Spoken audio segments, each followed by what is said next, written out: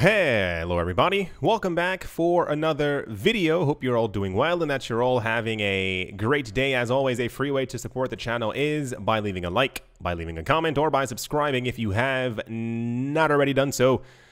And without further ado, let's jump right into it. So this is going to be an explanation video. I'm pretty sure a lot of you are waking up right now wondering what in the actual fudge is happening with the cryptocurrency markets. For those of you not looking at the screen, it says Bitcoin. Bitcoin and Ethereum continue to fall, crashing more than 7%. I just had a discussion with a number of friends. What appears to be going on? This seems to be a very coordinated effort by authorities, by governments, what have you, behind the scenes and in front of us to actually make the price of the cryptocurrency market go down.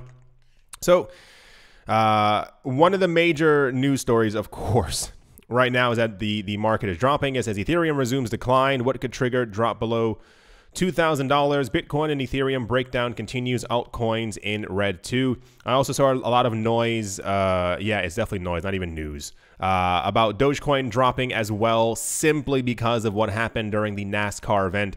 I explicitly do not believe that that had any actual bearing on the actual price of Dogecoin and the entire cryptocurrency market. It's mainly because of Bitcoin's magnet. So here's the first reason as to why Bitcoin has dropped in price and has taken the entire market down with it. Once again, it appears to me that this is all coordinated.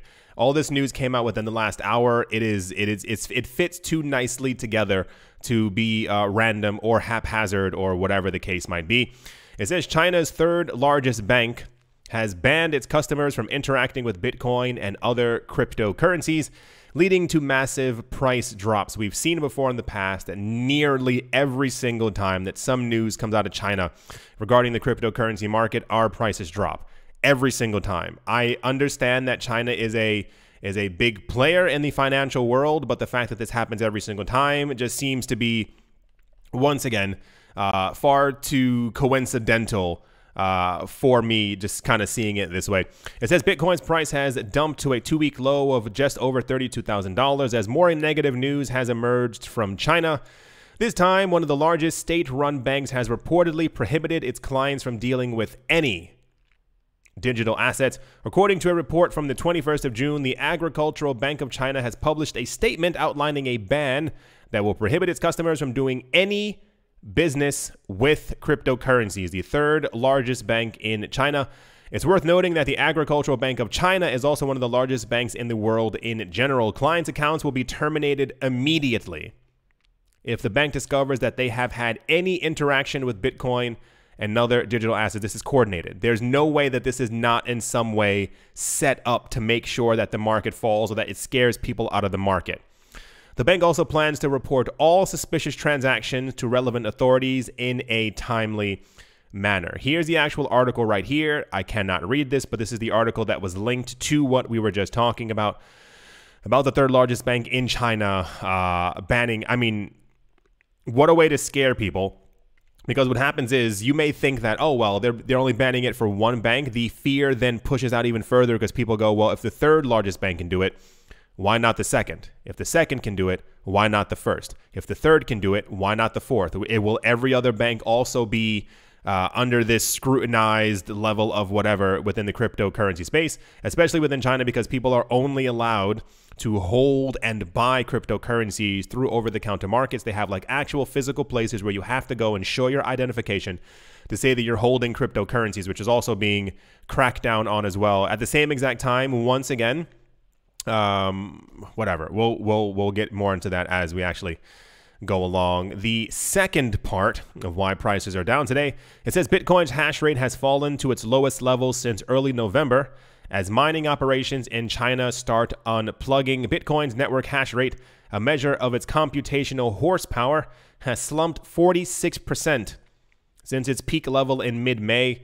According to BitInfo charts, Bitcoin's hash rate is currently at 91.2 exahashes, close to half of the 171 exahashes posted just 6 weeks ago. So the news that we had, for those of you who were not here the last 3 weeks, China is on some type of a crusade, if you will, to ruin the cryptocurrency market in their own way. I think a lot of governments, now this is my opinion, I think a lot of governments have come to the conclusion that Bitcoin is actually a threat, and I don't mean that once again in some sort of like, yeah, we're the powerful ones.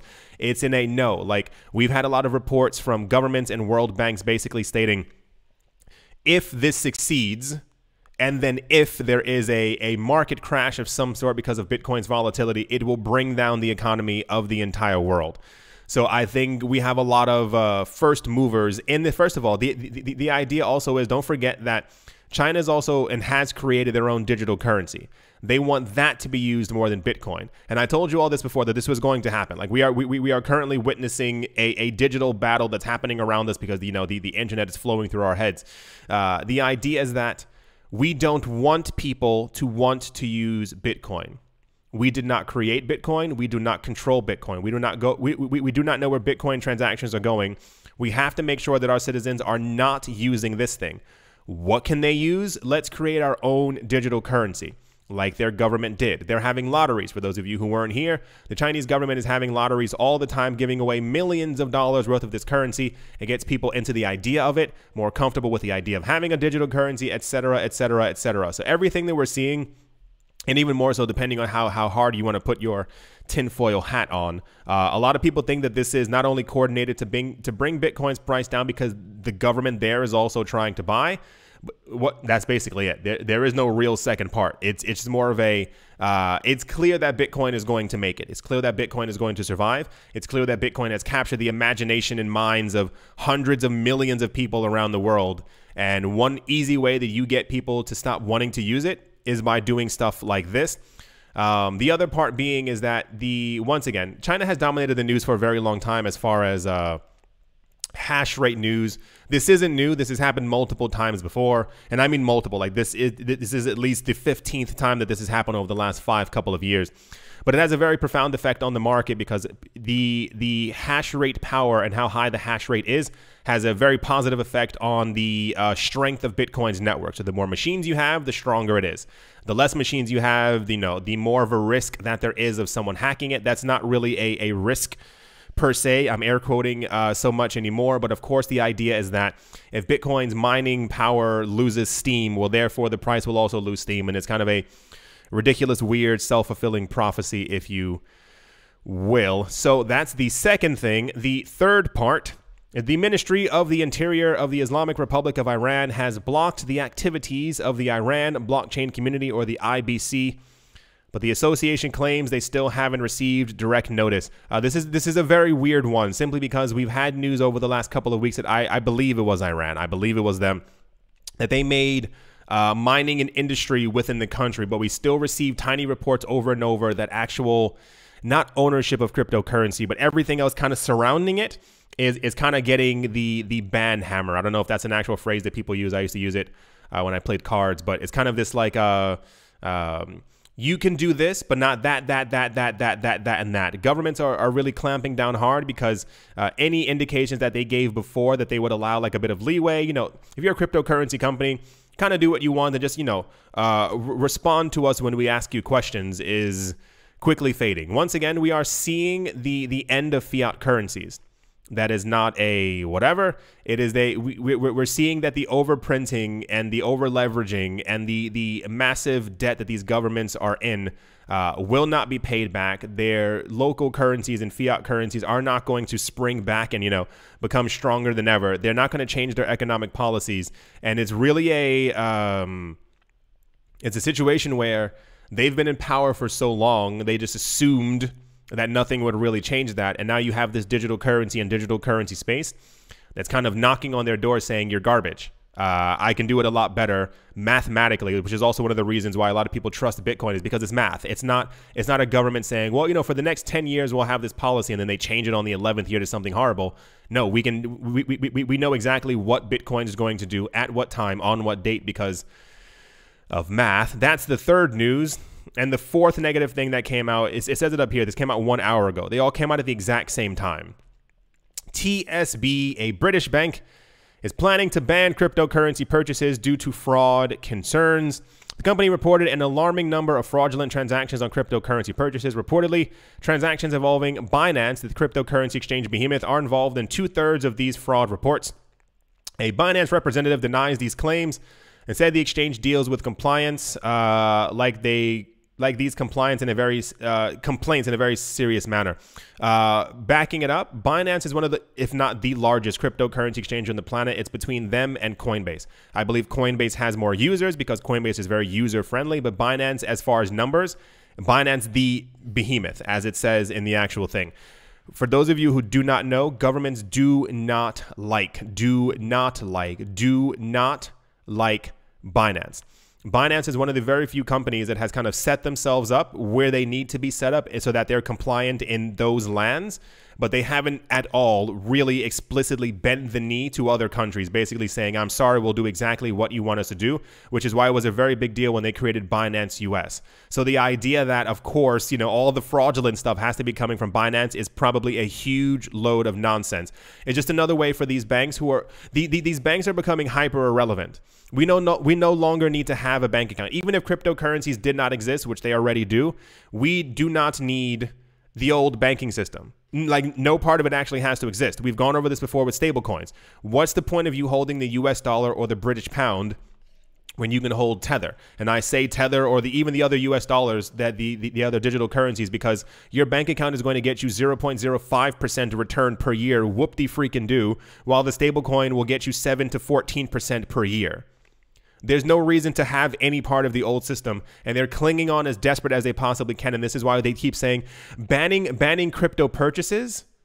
Wouldn't it make more sense to ban fraudulent looking deposits to your bank account from said illicit place? Why would you ban the actual purchase of a cryptocurrency? The cryptocurrency has done nothing wrong. It's the idea that the person who has purchased a cryptocurrency has done something illicit, and therefore when they sell back into pounds or US dollars, well, then you can red flag it and say, well, you just cashed out $1.9 million in 8 days. Where did that money come from? So this is another bucket of nonsense. That's a nice way of kind of saying it. This is not the first bank, and they will not be the last to announce that they're banning cryptocurrency purchases or deposits or whatever, or dealing with cryptocurrencies because of fraud. It's nonsense. If you actually look at the numbers, once again, just complete logic. This is why I love the internet.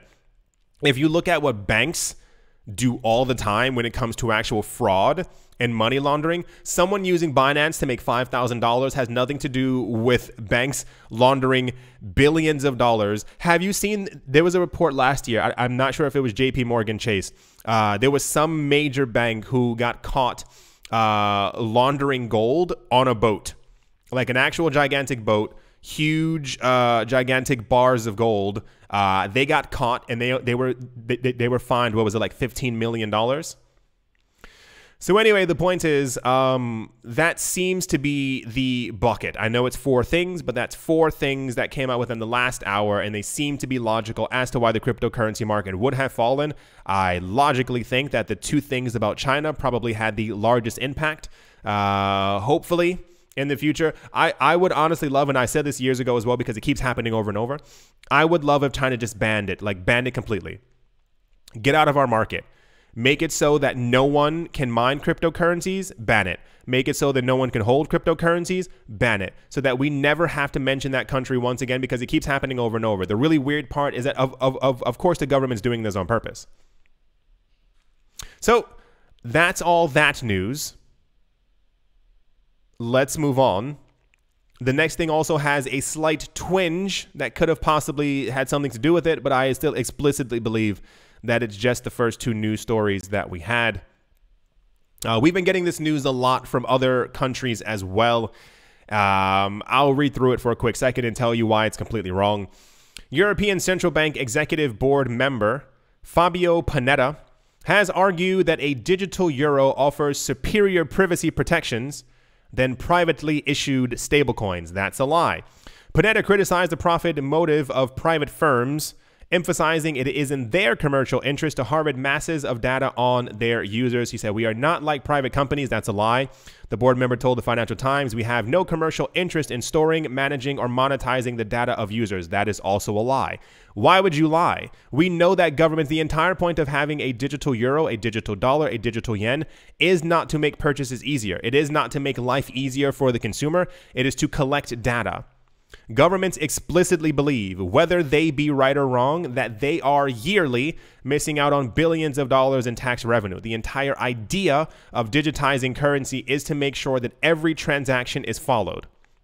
They will know what you buy, what you bought, when you bought it, how much you bought it for. Every single piece of information will be collected. This is already happening now. So it's not like, once again, I don't understand the point of lying. When you tap your phone, when you tap your card, there's a time signature. It is owned by you. You put your number in. You gave your signature for the purchase. They know where you were, at what time, what you bought, how much it cost. Everything is, of course, being followed. So the idea that they're not doing this, why do it then? Why not bring us back to a complete paper standard to make sure that we have actual private transactions? When you are holding a $50 bill or a €50 bill and you go into a store and you hand that to someone and you purchase something, that's private. There's no trace of you having purchased anything. You gave them money. They gave you money back. You walked out of the store.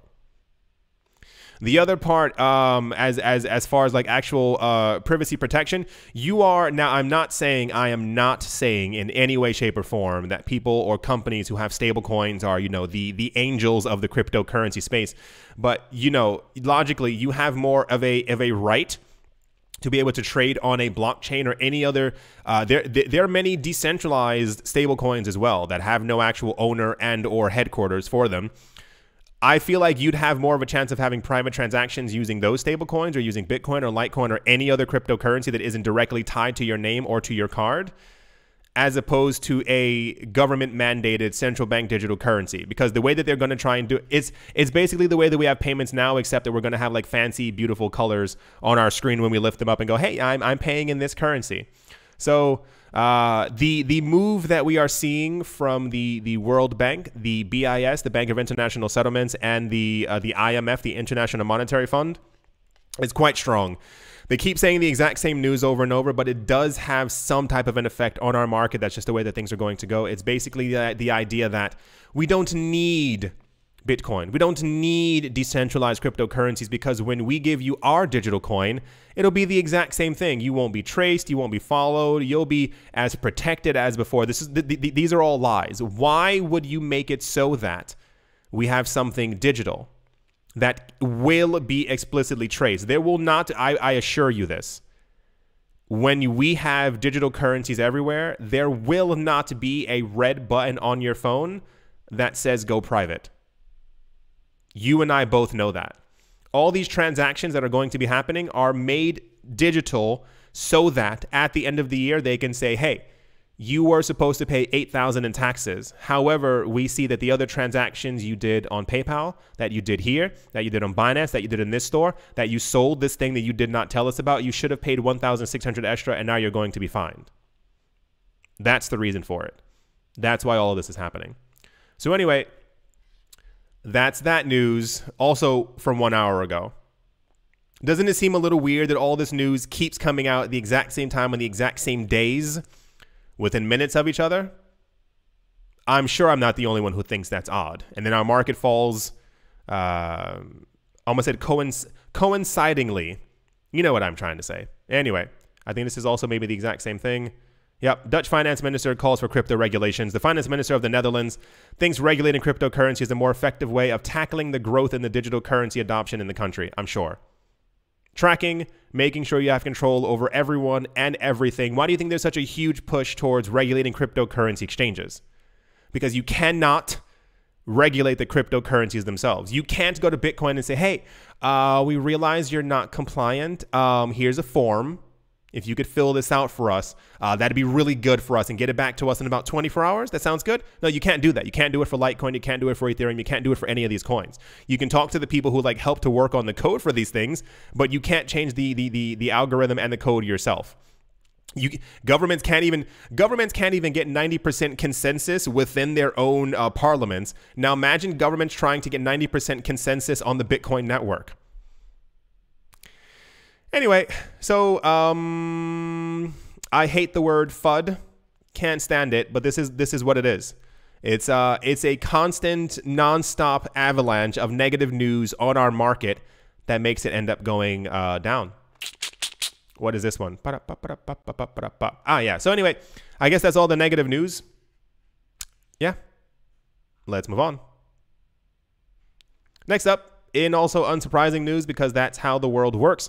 After 6 months of testing, a bank in Switzerland is set to offer Bitcoin trading and custody service to its clients. Also, keep this in mind as well. This is why I think the daily news of the cryptocurrency space is very good to put things into perspective.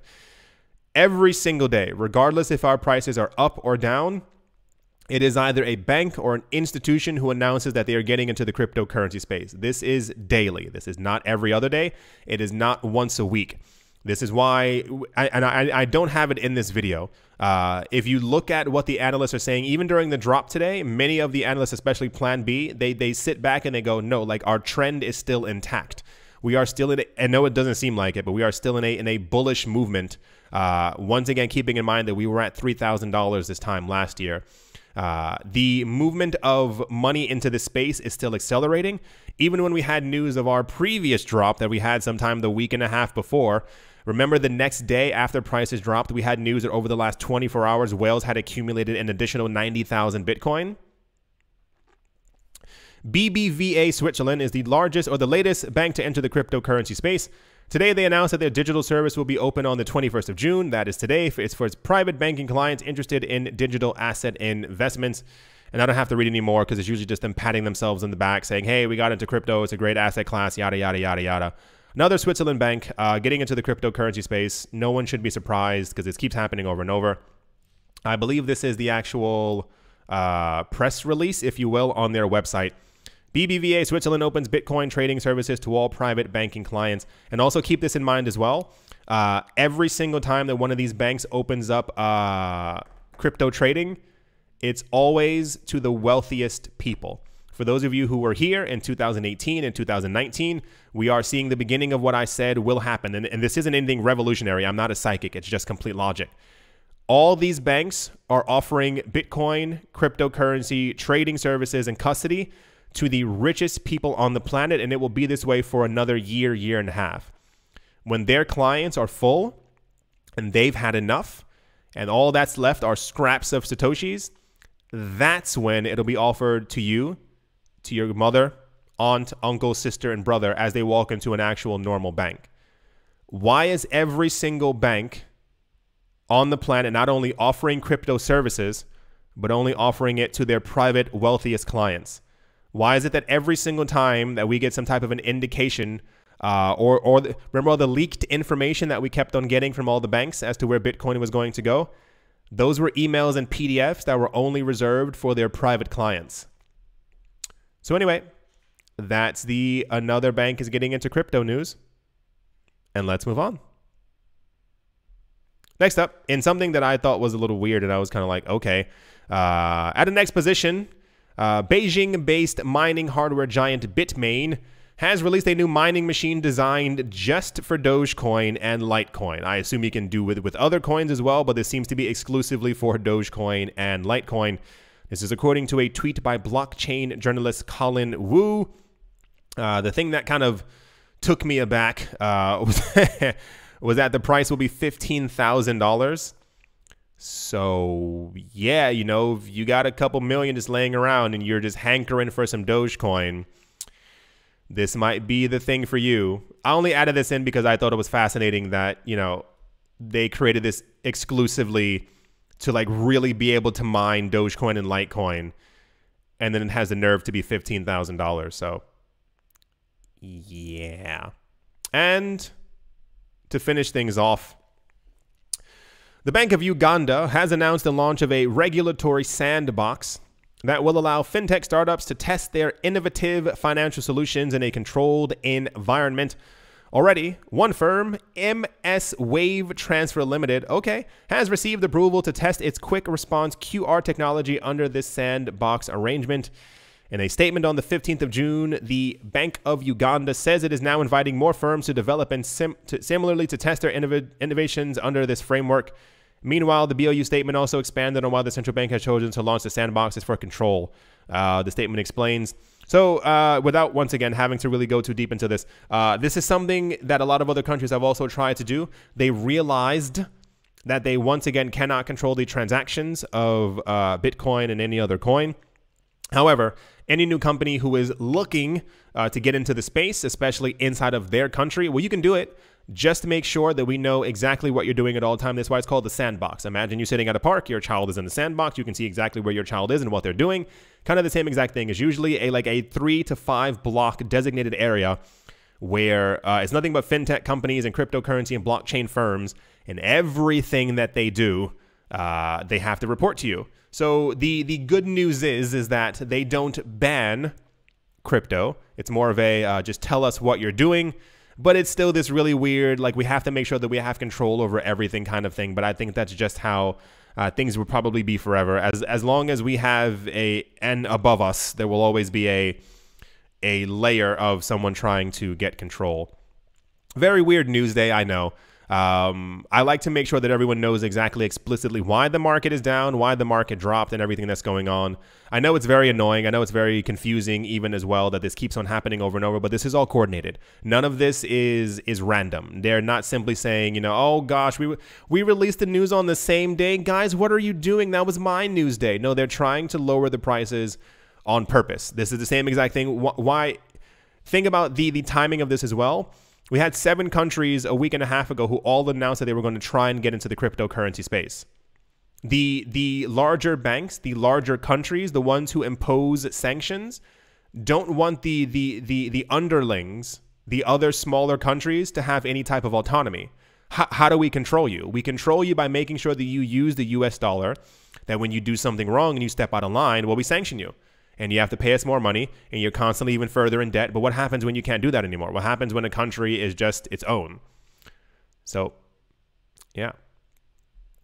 As always, a very special thank you to my Patreon supporters, Professor Wally from Gunbot University, Roman Geba, Bitcoin Ben, Arachno Dave, Tony Ambroski, The Dealer's Den, Red Plump Tomato, Umnu, Wishnicki, The Letter M, Stefan Dirks, Not Brain, Captain Something in the Z-Way, Lay, Crypto, Black Sheep, AJ Cut 5, Speedy 655, and Carlos was like, Mol Barazi, Jojo Shasho, VB Nerd 21, Miguel Grolay, Lauren De Silva, Quarter Bitty Barebones, Mining Troy, Olga, Space Casey, The Miracle, Pattern Nasser, Conan Noska Bleg Day, Snacky Chan, Tolik Banana, Auspicious Agile, and Blockchain, Navarro Williams, David James, Attila the Han, Yasha Harari, Utopia 569, Moonman High, XRP, Martin Stoyer, Nostromo, John Sarsen, The Anima Rita, Bibliophobia, Todd Mullis, Adam Graysick, Moham Roni, Massive Ventures in Thailand, Jarrett Wise Knight, Owl 242 to the World, Bankroll Network, Crypto Artist, Cole D3D, Damien Setsuna, Richie Richard, Vlad the Impaler, Paxis, Nick Mangi, Alavori, Jim Gardner, Jamie Fox, Minting Coins, Miller, His Chest, Everyday, and Kowskips Leg Day.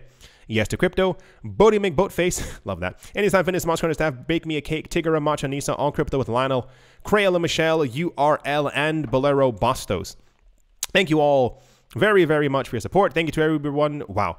Everyone who is a new Patreon member. Thank you to everyone who is a member of the channel who clicked the little join button below. Thank you to everyone who left a like, who left a comment, who is a clicker of affiliate links. Thank you, thank you, thank you, thank you. At the momento, Bitcoin is at 32,328 US dollars. It is down by 8.29%. Ethereum has just broken below $2,000, and I will say this as a little mini side joke as well. I had more than a handful of people in the comment section announcing last week, oh no, I wish prices would dip again further so that I have an opportunity to buy. Well, here you go. I had a lot of people. I always have that. Every time prices go back up, I go, oh no, I wish prices were lower so I could buy. Well, look at the screen. They are low, so now might be your time to get into the market. No anomalies, I think. I think the magnet on this one is way too strong. We might see a continued downtrend as the day goes along and people wake up and they also start panic selling. But who knows where things will go.